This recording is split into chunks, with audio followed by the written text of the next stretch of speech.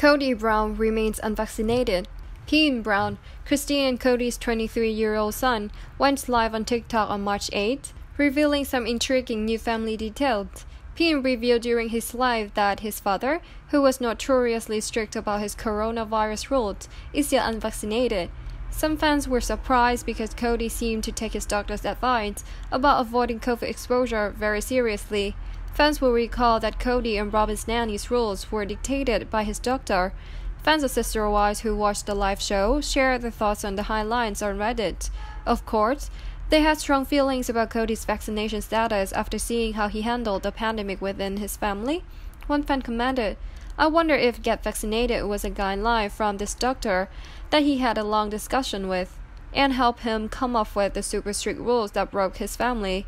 Another fan wrote, "For some reason, Kody not being vaxxed doesn't seem surprising.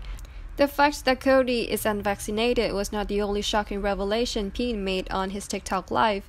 On Sister Wives, it appears that the Brown family has many secrets that have gone unnoticed."